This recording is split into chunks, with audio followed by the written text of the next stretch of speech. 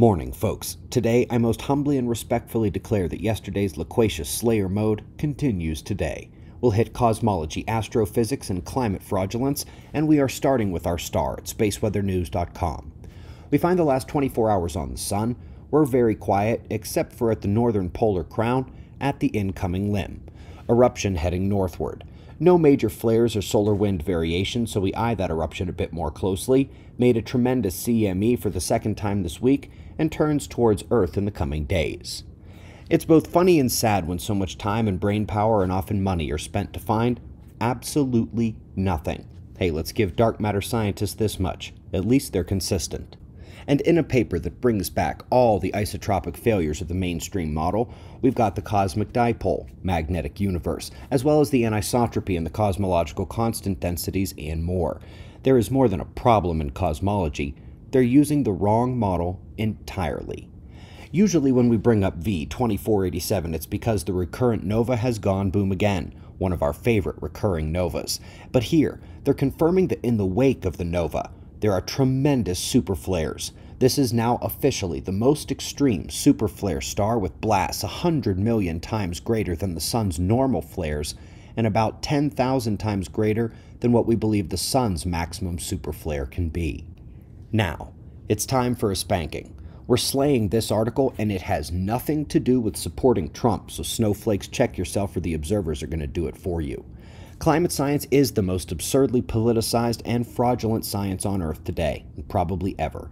The author here has become what I know is one of the most biased and worst academic shill factories on the planet. Apropos, the author works for Nature. Now let me begin this by showing that once again, here in 2021, the annual U.S. Climate Report, global warming was at night. Top right is maximum temps, and there's a nice split in the above and below averages, but bottom left, nighttime lows, those were much warmer than expected across the board. And I say this every single month, and it's true 95% of the time in those monthly reports and 100% of the time in the annual reports. 2020, maximum temps top right. No, that's not the global warming story. It's the nighttime lows bottom left. That was incredibly evident in 2019 when the maximums were about average with major cold regions, yet the minimums, bottom left, were the global warming story.